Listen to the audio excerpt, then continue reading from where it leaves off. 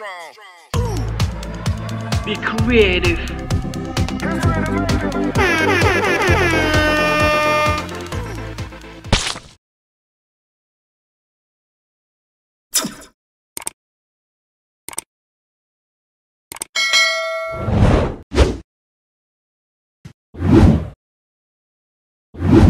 Assalamualaikum, I'm Saiful Hizuddin. And kepada siapa yang baru dekat sini, jangan lupa untuk tekan subscribe button tu and turn on the notification bell so that you will not going to miss my latest video, which in future I will share a lot more on art, fashion, food, travel. I hope that it will be interesting and beneficial for you guys, so stay tuned. Alright, last time when I share a video on baby room makeover, ramai juga daripada korang yang request untuk buat home living room decor. So, today I'm gonna share step by step untuk korang boleh buat sendiri macam mana untuk decor your home living room. Alright, untuk decorate korang punya living room, first thing first yang korang perlu buat adalah do the sketching or boleh buat measurement. Sebab ni akan membantu korang nanti bila korang nak buat sketch, korang nak buat some measurement. Bila korang nak beli perabot yang sesuai, korang boleh agak-agak whether it's too big ataupun just nice ataupun it's too small. Kadang-kadang too small pun tak lawa juga when you have like a very huge area but you punya perabot you tuet je macam tu pun tak sesuai juga. So first thing first, do some sketching. Sketch yang aku cakap tu tak payahlah nak over sangat. Korang bukan arkitek pun, so just pakai paper, sketch macam tu and get some measurement. Voila.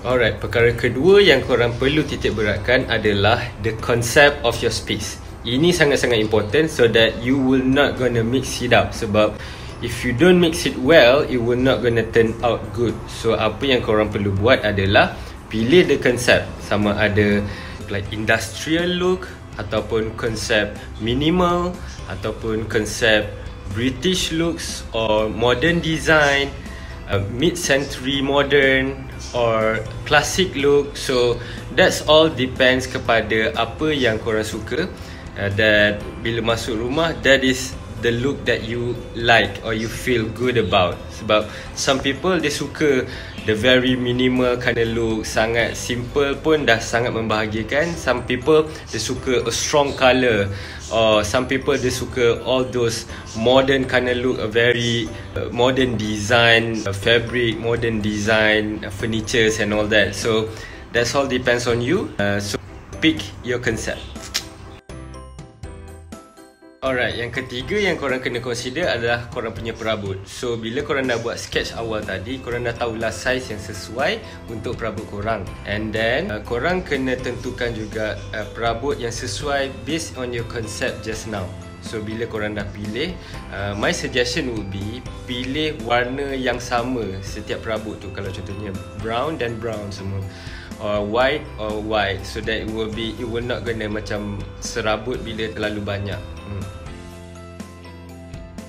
Okay, yang keempat adalah sofa. Sofa ni is the most important part that you need to look into untuk pilihan barang-barang dalam rumah you or into that space. Sebab dia punya impact is quite big towards that decoration. So apa yang korang perlu pilih adalah based on first, of course, your comfortability. Ada yang suka yang sangat empuk, ada yang a simple one, a modern look. Second yang korang kena consider about sofa adalah dia punya colour. Whether you want to pick the one that is bold ataupun pattern. So my suggestion would be try to compare dengan korang punya carpet.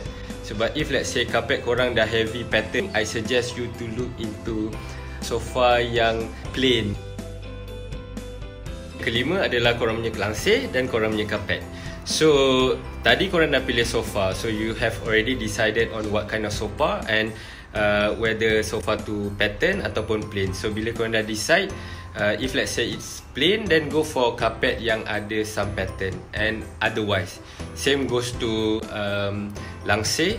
Langsir pula korang pilih, if let's say terlalu banyak langsir dekat rumah, means that it will impact a lot. So kalau dah ada banyak pattern dekat sofa ataupun dekat carpet, then try to reduce the pattern dekat langsir tu itself, so that it will not going to be impactful to the decoration, the whole decoration concept. Alright? Alright, last is the decorating stuff. Benda ni adalah important untuk menentukan jadi ke tidak your concept, as well as dia macam menyerikan lah macam tu. Sama ada contohnya korang letak framing, ataupun korang letak pokok, or korang letak pasu. Yes, you need to have some decoration stuff in order for it to improvise ataupun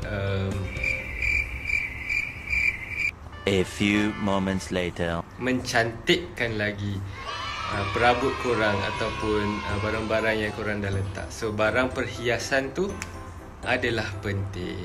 Again, tak perlu barang-barang ni semua barang-barang yang mahal. You can even buy it from the thrift shop.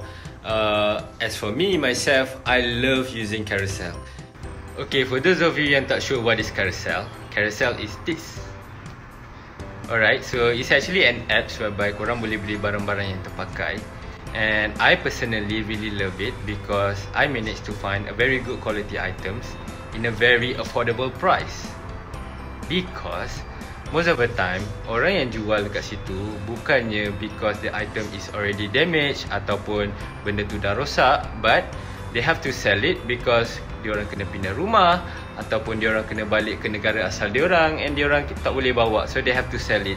So I like it because I can find a very good, sometimes it's almost as good as new.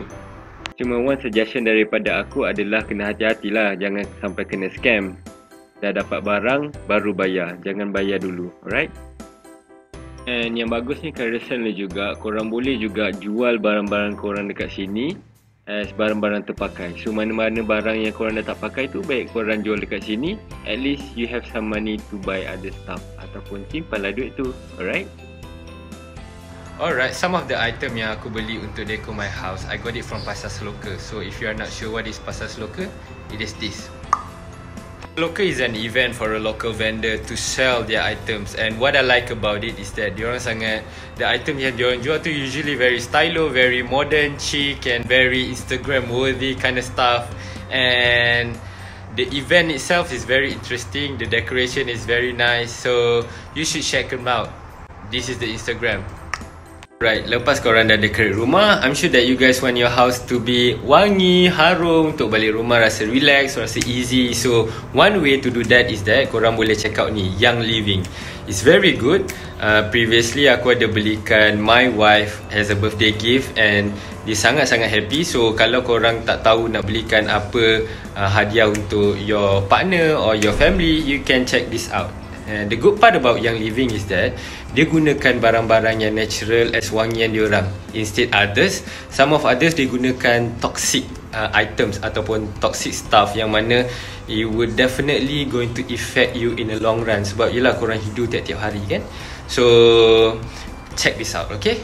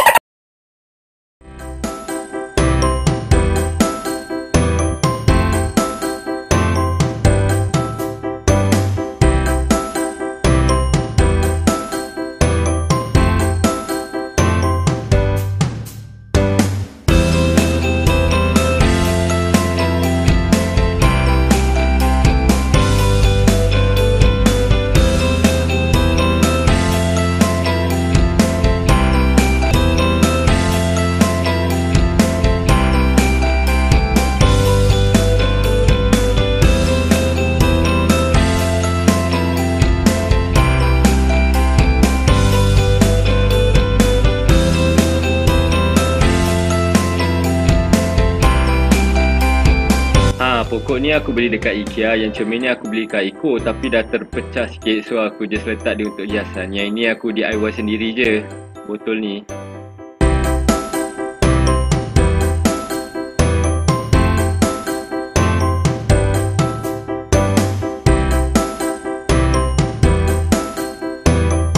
Okay, yang belakang tu dekat Shopee, yang depan tu gambar frame.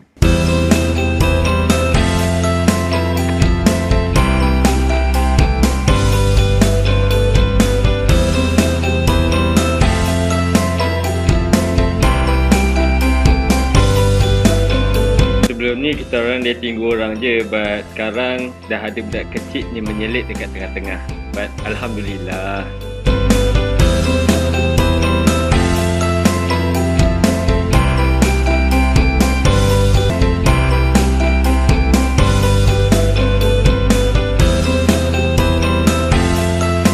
Kat bahagian ni aku saja je letak buku supaya nampaklah terpelajar sikit kan, macam ala-ala orang yang rajin baca buku gitu.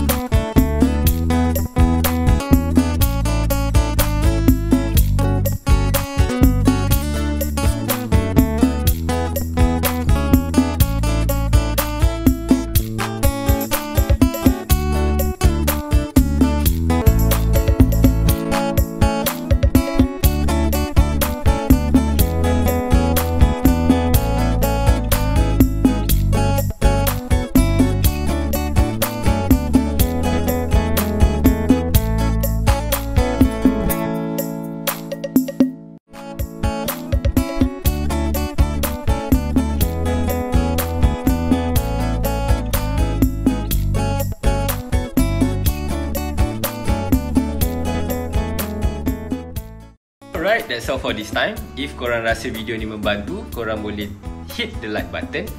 Lepas tu korang boleh tinggalkan komen kalau korang nak tanya apa-apa, ataupun korang nak bagi suggestion, ataupun korang nak bagi kata-kata semangat untuk aku motivasi to share more videos in future. So please do so. Alright, sebelum ni aku ada mention ni aku akan pilih satu komen untuk aku feature dekat dalam video. And for this video, shout out to Travel Treasure.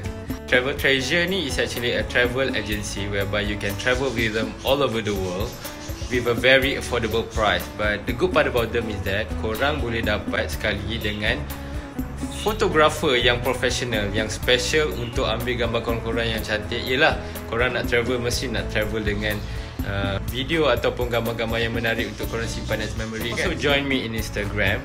Ni Instagram aku, Saiful Hizuddin. And dekat sana aku ada share juga some of the inspiration, what are the things that I like and I would like to share. Kepada yang belum subscribe, please hit the subscribe button and jangan lupa share ilmu ni dekat kawan-kawan, okay? Thank you very much for your support. See you in the next video. Let's spread love, spread positivity. Di kesempatan ini aku ingin mengucapkan Selamat Hari Guru. Selamat Hari Raya. Korang yang tengah tengok ni, korang dah subscribe ke belum? Belum? Kau boleh tekan yang bulat ni untuk subscribe to my channel so that I will share with you lot more exciting video in future. Free je, tak payah bayar pun. And then kau boleh tekan yang ni untuk tengok video-video aku yang lain.